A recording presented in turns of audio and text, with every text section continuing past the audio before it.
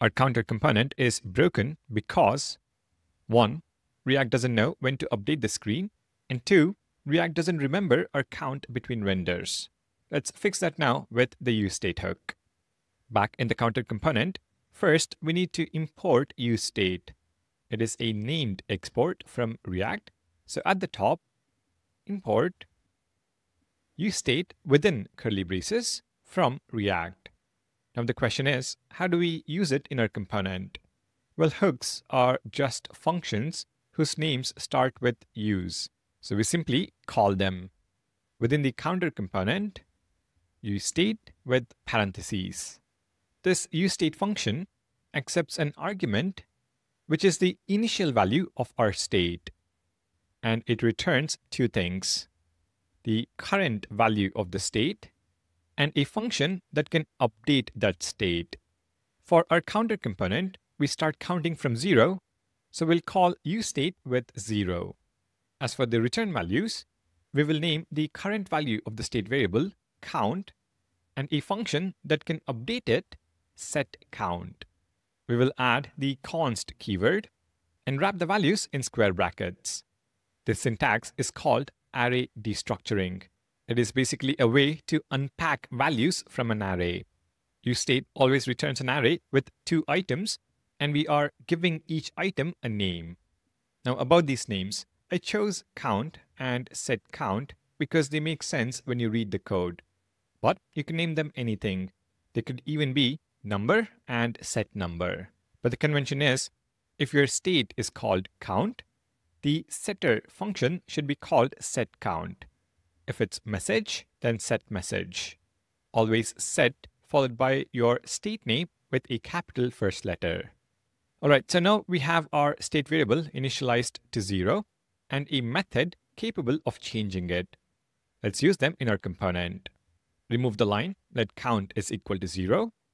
So we can now bind the count state variable directly in the JSX. And in the handle click function, replace count is equal to count plus 1 with setCount, passing in count plus 1. We are setting the count value to the current count value plus 1. As for the log statements, delete the log statement within handle click to avoid confusion, because we do have an upcoming lesson just about that log statement. And as for the outer log statement, let's also log the count value. Counter component rendered with count and then the count value. Perfect. Save this file, go back to the browser, refresh, and you will see counter component rendered with count 0. So this is from the initial component render. And now click the button and the count goes up. We see count:1 in the UI. And in the console, counter component rendered with count 1. Click again, count is 2, and we see the log statement rendered with count 2. This is exactly what we needed. When we call setCount, React updates the state value, React re-renders the component, useState gives us the new value, and our UI shows the updated count. The state persists between renders, and updating it triggers new renders. Both problems we discussed previously are solved. Now before we move on, there is one more interesting detail about useState. You can also pass a function as the initial value. Let me show you how. To useState, we pass an arrow function. I will log a message to the console to see when it is called. So initial state function called. And then return the same initial value of 0. If we save this and go back to the browser, refresh, we will see initial state function called in the console. If I clear this and update the count, you will see that the component re-renders, but the state initialization function is not called again. Count 2, count 3, but we never see this log statement. This is because React will call this function only on initial render and not on every re-render. This pattern is called lazy initialization, and it's useful when you have expensive computation you need to do to calculate the initial state. For example, reading values from local storage, fetching data from an API, or doing any other heavy computation. So you can pass a value or a function to useState. All right, next, let's see useState with different types of data.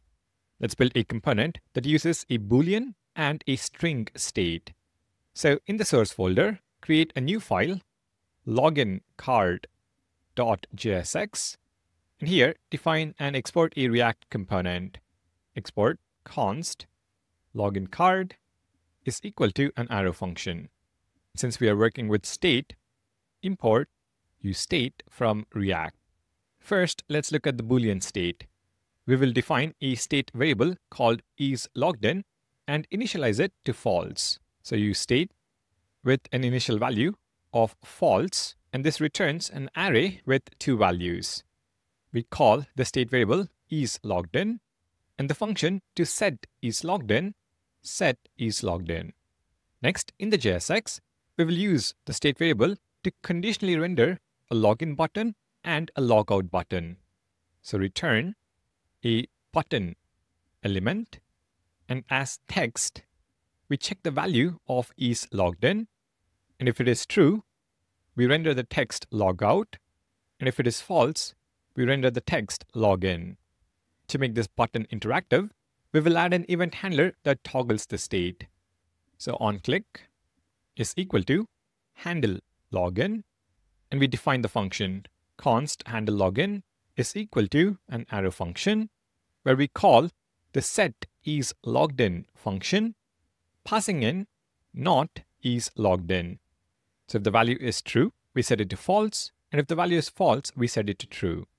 Now include this component in app.jsx, making sure to import it at the top and head to the browser. We see our login card component. The initial value of isLoggedIn is false, so the login button is displayed. Click the login button, and the login status changes to true, and the logout button is displayed. This is how to use a Boolean value with useState. Next, let's look at the string state. We will define a state variable called message and initialize it to an empty string. So useState, empty string as the initial value. This returns an array with 2 values, which we are going to call message and setMessage. In the JSX, create an input box. So div element, input, and we need to wrap our JSX with React fragment. So we return a single element. And for the input, we will specify type is equal to text, placeholder is equal to type a message, and we bind our state variable message to the value prop. So value is equal to message, and we add an onChange handler that updates the message state. So onChange is equal to a function called handleChange, and we will define handleChange. This is going to be equal to an arrow function, and this function automatically receives the change event object as an argument. We will use the target property of the event object to get the value of the input field.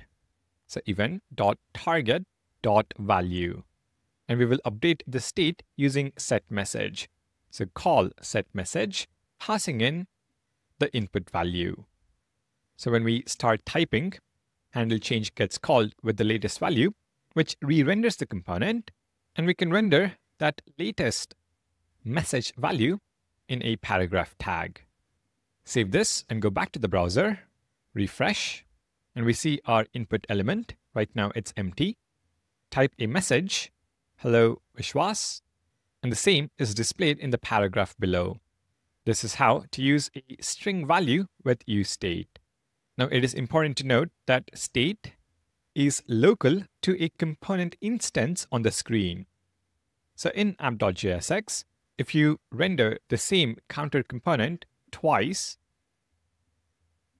each component will have completely isolated state. Changing one of the component state will not affect the other. And you can also use state with arrays and objects, but they have special rules about how to update them. We will cover that in detail very soon, but for now, let me summarize what we have learned. To add state to a component, import state from React and call it with an initial value. You can also pass a function to useState for lazy initialization. useState returns an array with two items, the current value and the setter function. Use array destructuring to name them. Use the value in your JSX and call the setter function to update state and trigger a re-render. You can have multiple state variables, each managing its own data. And finally, multiple instances of a component each have their own local state. I hope you now understand how state works in React. Up next, we will look at some important rules about using hooks and dive deeper into how state updates actually work.